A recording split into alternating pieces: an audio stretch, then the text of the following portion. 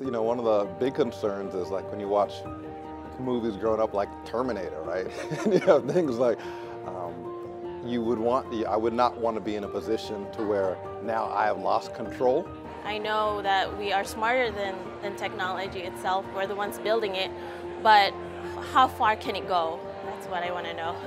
And so I'm interested in learning more about AI because I want to see where the last job that a human is going to have is going to be. And is that the kind of job you're going to try? I mean, I'm going to try, yeah.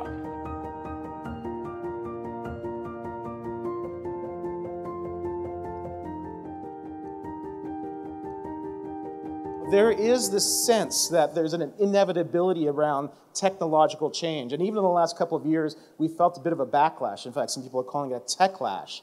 That all these technologies that we've so willingly and almost uncritically adopted are now, we're all saying, well, wait a minute. And yet, at the same time, we're about to have the next wave of that as we see artificial intelligence, the Internet of Things. All these new technologies are going to not just invade our screens anymore that we carry with us all the time, but every inch of our lives. So when we had you register, we asked you to come up with one word that you thought of when you thought about AI. And so you can see here, you can see words like robots, scary, potential, ethics, and obviously the most popular one is future. What you're going to hear today is that AI is actually not in the future. AI is here right now. The bar is, let me write some software that could do just as good as you so that someone looking at it could not tell the difference.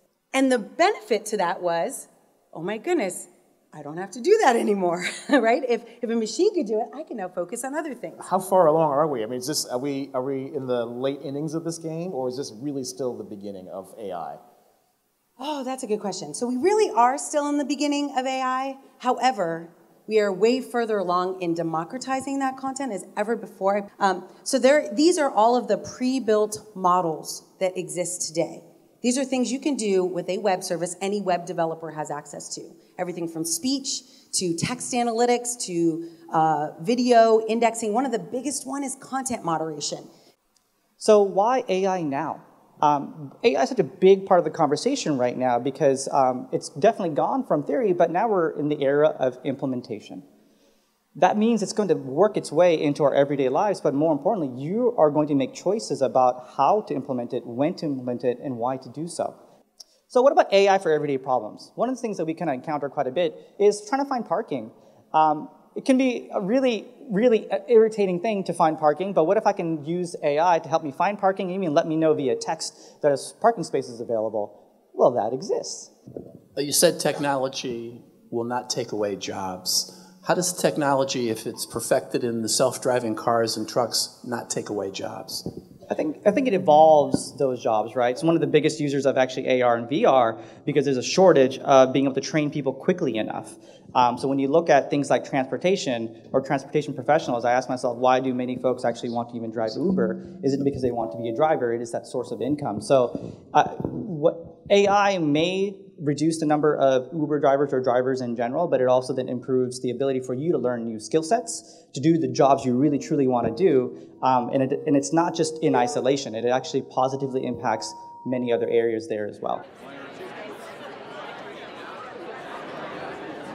What was interesting to learn was how available these applications are to everybody, that a lot of it is open source and that they use a lot of these tools publicly so people can experiment with them and iterate on ideas that these big companies have and make them their own and become more familiar with the actual technology as it becomes more integrated into our everyday lives. There really is no neutral way to build a technology. Every technology, from the simplest to the most complicated, is a set of value choices. You know, the narrative is our brick and mortar systems are biased and broken, and they often are. But what follows from that in terms of the narrative is, well, tech is going to come in and fix those biases because tech is supposed to be neutral and unbiased. Unfortunately, that's not necessarily proving to be the case, and I'll take you through some examples of why that is. But unfortunately, if we don't put the value structure in place before implementing the technology, it turns out that often the historic biases in the system either go through the data and cause the tool to amplify the biases, make them worse, or even a perfect system is targeted to certain communities and has a disproportionate impact. So 2 NBA players, the algorithm rated one of these men to be 57% happy and 0.1% angry, and the other one 39% happy and 27% angry. Guess which was which? I think you know, right? So my leave with you all is lead with the values, not with the tech. Right. I think with any technology comes some inherent fear, but the sort of sentient AI robots are coming to steal our jobs is largely inflated. The real thing we need to be conscious of is making sure that we don't pass human bias onto the AI tools that we use. They did mention that regulation comes 10, 15 years behind our technological improvements. And I really think that that process should be sped up a bit. It's just that there are no new laws that are being put into place. It's always, they're trying to find where it fits in with current laws. People have a lot of trust in data and a lot of trust in machines as this all-powerful thing. And if we just put that blind trust in there without understanding how they're built and the institutionalized systems that guide the people who are building them, then we have the potential to build something that's more harmful than good. So we had, obviously, Schachter talking about vulnerable communities and maybe law to a certain degree, but we want to get at the issue of values as well. Do we have to be a healthy human entity to be able to apply these technologies? One way that you can make these kinds of decisions more confidently is always go back to the principles. So most large tech companies at least have pretty fleshed out ethical principles around how they'll use AI and machine learning in their products. How do we build experiences if we're not the ones building the products? And I think this is really relevant for the audience today. I'm not writing the code, and you might not write the code, but what you can do is tell the story. You can articulate the vision, the user experience that you want to see in the world. In short, we need you. Diversity is essential, not just around gender and color, but also diversity of thought, because the way engineers might approach a problem is probably different from the way we would approach a problem. And you can't just have a room of engineers making all these decisions. You need to be part of that conversation. Leadership is not only for people who have technically a leader question title in their name, right? So how do you work with your team? You can have that conversation with your teams to be like, okay, well, what is important to us? What are the ways that we want to engage with each other, right? And I want to be very clear, and I appreciate your question, that prioritizing organizational culture and values and behaviors at any kind of a level at an organization is not only unicorns and daisies, and most of the times it's not, right? This is why it's so tricky. It takes a storyteller to understand your industry and then know how the AI is going to make an impact on that, and find the people who are, more, the intelligent people who are enabled to make more progress and innovate better. You're the one who's got to speak to the technologists to make sense of what they're doing, right? How hard of a conversation is that?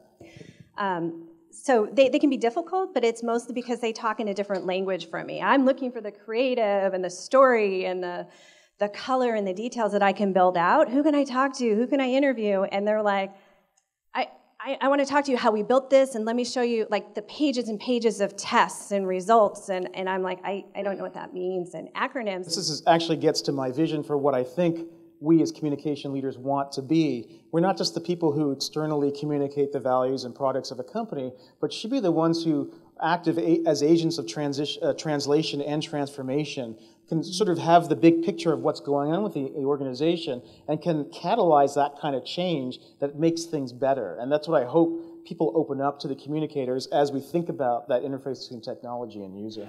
It's an important role to communicate the potential pitfalls or risks of using this technology. If we have an understanding of it, even if it's on a somewhat superficial level, but we know how it's being used and know the potential impacts, I think we have almost like gatekeepers in some sense. We all in the end are going to end up having to make decisions but where we stand on how AI should be used and how it should join up with other technologies so that we can have the future we'd actually like to give our kids, as opposed to some of the fears we have about the future. So from what you've seen so far in your reporting and even what you've been hearing here, how equipped are we to make those decisions as a society? I think we're close. Actually, I think we're closer than we think, because we know we should trust our instincts. I think that part's happened. The problem is that we all have fragments of agency.